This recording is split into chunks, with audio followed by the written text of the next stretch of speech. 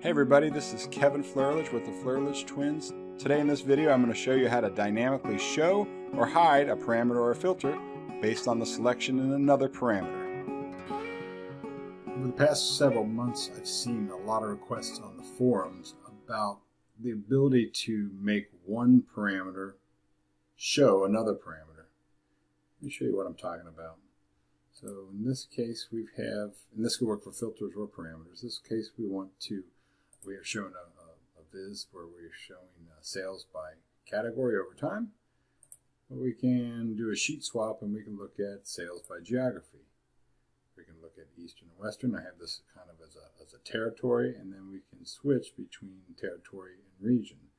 As you see when I click this, we get a new button that pops up. I can click this and we can toggle territory and region.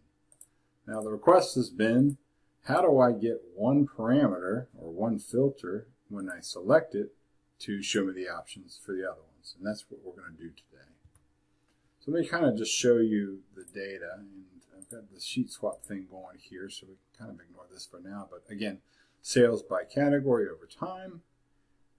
Then we have sales by region over time. And what I've done here in this calculation up here is do a toggle. I'm toggling what we're showing. We're showing region, and I've just created this sort of fake calculation called territory, right? So within this sheet, we can toggle the two. Now, if I had a normal sales dashboard, I would show both of these parameters here. We got the one for the sheet swap, category, and geography. But we have this thing sitting here too. So if I have category selected and I pick this parameter value for region or territory, it does absolutely nothing. That's because we're looking at category over here. It only works when we're working with this particular sheet. So like I said, over time, probably the last 6 months, I've been seeing this question time and time again. I've helped a couple of people do this. And actually even one person from Tableau reached out on how to do that. So I'm going to show you how to do it. I will say that it is not built into Tableau that you can make a parameter or a filter pop up by selecting a different value. So this is not innate behavior in Tableau, so we'll have to trick it a little bit.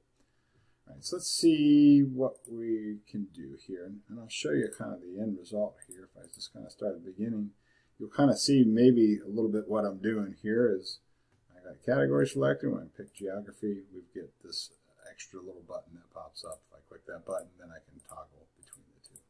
Okay? That's what we're going to do today. That's the end goal. All right, so let's kind of start from the beginning. Let me just kind of go over here and just show what I did with the sheet swap. So just with the normal sheet swap, I've got this this parameter here, and then I have a calculation that's equal to the parameter. And for sales by category, I just have category selected. If I pick geography, you'll see that geography is not selected. So basically this gets filtered out. We have the same thing going with this one. On this filter, we only have geography shown or checked, and category is not checked. So when we create this dashboard, we could probably just start with this. We create this dashboard. I've created a sheet swap in here, so I just tiled those. If you're not familiar with sheet swap, there's a good data school blog post on that, but we just basically tile both of these sheets into one container. Make sure you get rid of the titles, and then when we toggle, one gets filtered out and one doesn't, and we have this sort of sheet swap, resulting sheet swap here. Now what we want to do is make this thing appear and disappear. Okay, so you see we have this parameter, and this is really just kind of floating over something. And I want this to be kind of consistent. So what we're going to do is first we're going to come over here and we're going to add this button so that we get this consistent look. So I'm just going to float an image on the screen, center it. We'll go here to shapes and parameter up here. And we're just going to pick this gray button here. And this is going to look a little sloppy to start. We could clean it up later, but we probably won't bother with that. So I'm just going to sort of fit this on here. We can change this font to be white and maybe make this a little bit smaller. But all right, so now we have a button. So what happens here when we switch is we do the sheet swap, but we want to be able to use this one as well. But we don't want to show this one when you get categories showing, because it does absolutely nothing. So how do we get rid of this? Well, what we can do is put this in a collapsible container. So I'm going to just drag out a vertical container. Doesn't matter if it's vertical or not. We're going to put that in that container. I'll distribute this evenly. This is quite a bit smaller. Something like that. And then I'm going to show this button. Okay.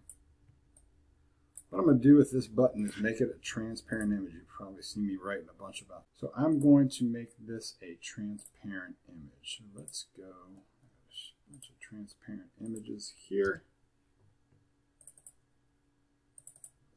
One, and then I'm going to come back to the item shown later.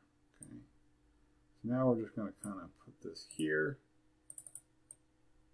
and if I press the Alt key, we can kind of see maybe a little bit of what's happening. So then what I've done is create this button. This button is going to work sort of like the sheet swap works. So I've created a gray button. I put it in my shape repository. And when I pick geography, this button shows, this gray button shows. When I don't, it's blank. So if you just look at what I've done here, I've got a null value. It's basically show button or not. A null value. This is, I've assigned a transparent shape to that value. And I've assigned this gray shape to this value. So as we toggle, it kind of works the same way as that sheet swap. It's going to show it, or it's not going to show it, right? So we can then take that button and we can put it onto the dashboard. Get rid of all this garbage with it. Make it kind of small, and then I'm going to float it to the back, because if you remember, we already have that transparent button on top of it, okay? Kind of see what happens when we switch to geography. That button shows behind it. Let me get this out of here for a sec. It's a little bit small. It's selected. It's got that sort of weird border around it. All right, we can deal with that. That's close enough. Well, we see what happens is we have category. That button doesn't show, but you can still see I do have that transparent button for the collapsible container. When I switch over to geography, that button shows. So it tells the user, hey, click the button. And when you click the button, you get this, this menu where you can toggle that chart. Okay? So let's close it. Open it back up. Now what we really want to do is just change this button. I really just have a different button on top of it. Let's see. I can't remember where I put it. Let's see.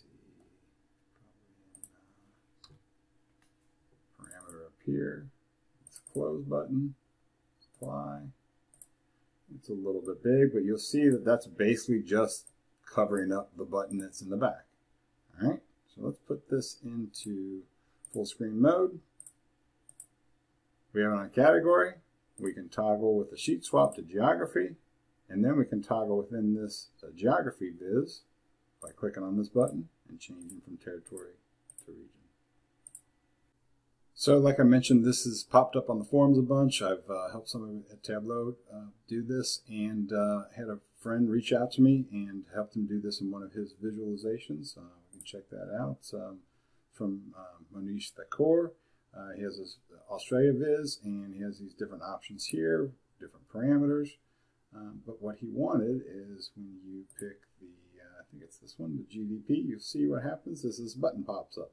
You want to be able to allow the users to switch between the top N GDPs. So you can change this to 20 or 5 or whatever. And when you switch to something else, it's no longer there. So kind of a nice little method. I hope you use it. I'll make this available on Tableau Public for you to download and break it apart and check it out yourself. All right, that's all I have for you. For more videos and blog posts, please check out FlourishTwins.com. Thank you.